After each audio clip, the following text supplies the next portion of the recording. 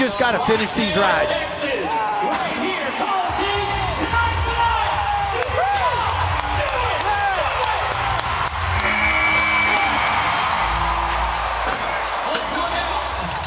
He's got the score, and he finally gets free.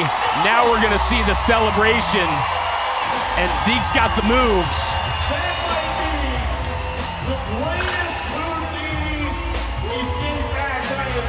That is not the way you're supposed to get off your bull. However, the judges judged the ride, and it was worth 87 3/4. Yeah, it's a really good little ride. Cool bull, up and down, turns back to the right. Zeke kind of lets everything get raised up, and you know it's coming. Just can he last long enough? Gets the whistle and then gets twisted completely around somehow.